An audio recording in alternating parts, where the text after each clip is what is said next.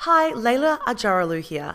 I'm the Director of Strategic Sustainability and Eco-Design firm Eco-Innovators, and I've developed this range of introductory tutorials for product designers and engineers around strategic sustainability. This tutorial looks at eco-design strategies.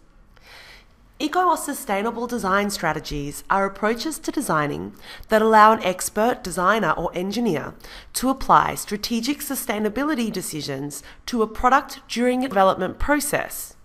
Typical approaches include the consideration of things such as the lightweighting of materials, design for effective disassembly at the end of life so materials can be recovered, considering how a user interacts with the product during its use phase, considering repair and upgradability features, optimizing the technical efficiencies of the product during production and use phase, considering ways in which recycled materials can be integrated, but also, importantly, how the materials can be recovered and recycled at the end of life.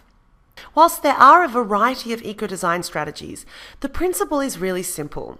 We do more with less. It's about being efficient in not only the materials and the processes required to produce a product, but in the way in which the product operates in its use phase and how it's managed at the end of its life.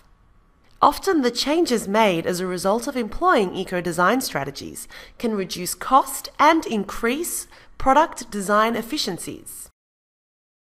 Combined with the use of a materials assessment tool, such as the Eco Materials Advisor, it allows for informed design reviews to be developed and simulated.